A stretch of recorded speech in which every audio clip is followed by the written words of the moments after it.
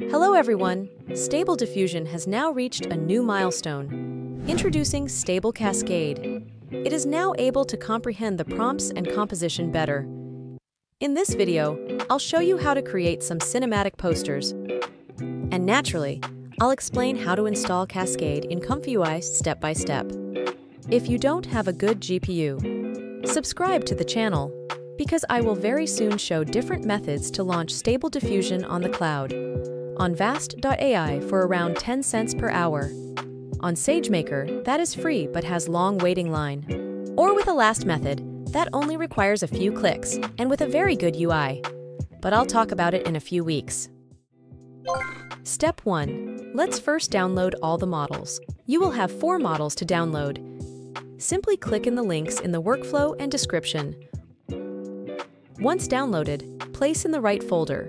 For example, the model Stage B and Stage C goes into the models. Then UNet folder.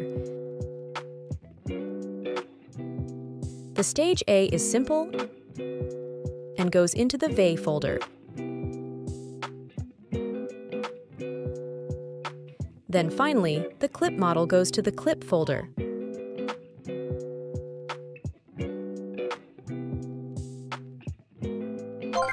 Now on to step 2. The workflow has been greatly simplified to visualize it better.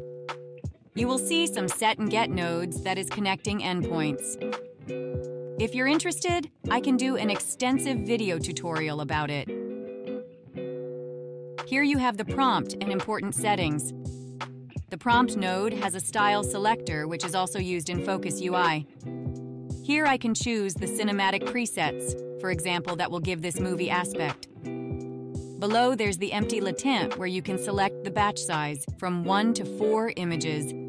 After that, you can select the aspect ratio, for example, square like 1:1 or poster like 9:16. Finally, you have the seed that is connected to both sampler, so you can easily have different variants to choose from. For the samplers, feel free to experiment with the different parameters. But try to keep the step at 25 for Stage C and step 10 for step B. The DPM2M SDE Keras looks the best, but you try with Euler Ancestral and DPM2M Keras as well. Finally, step 3. Have fun with the prompt. You can change the title of the poster, for example. Try to write hello instead. Now you will see that it will go through the 2 samplers. First to sampler C, and then sampler B. Congratulations! There you can also decide which image you want to save, or bypass the node while you are testing the workflow. Thanks for watching the video, and don't forget to subscribe for more Stable Diffusion and AI videos.